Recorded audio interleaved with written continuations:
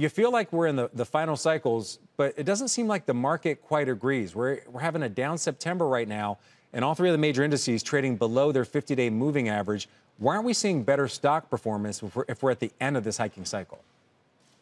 Well, we think that has a little bit less to do with the Fed and more to do with a lot of things that are going on right now. You're confronting the Hollywood strike. You just started the new automobile strike.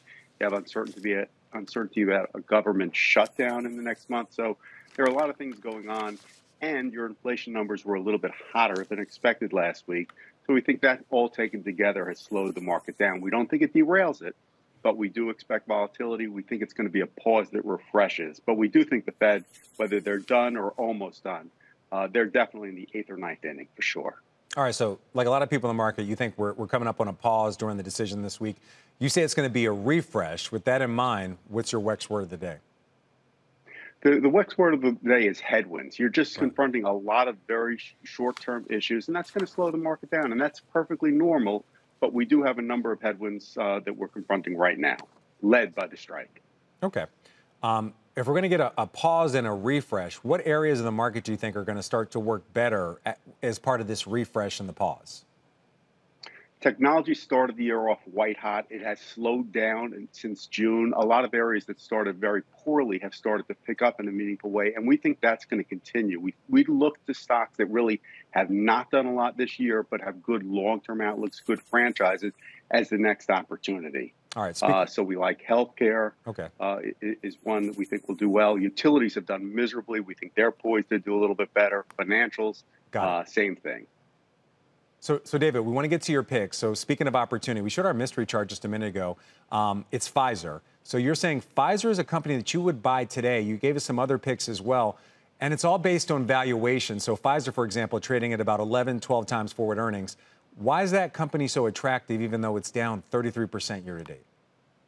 Well, in fact, the fact that it's down 35% has made it that attractive. It's a good long-term business. It sells at 10 times earnings. We think the earnings are going to grow over the next 3 to 5 years modestly, but they will grow. They have a 4.8% dividend yield, so you're getting paid a lot of money while you're waiting.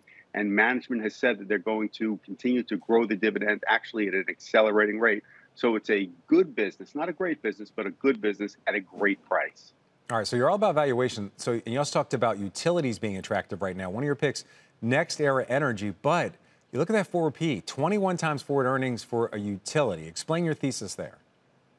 So we like the overall utility group. NextEra has always been the premier utility. It is one of the largest new energy plays out there. So you're paying a little bit more for it. So generally, folks that know us know that we like things in the teens.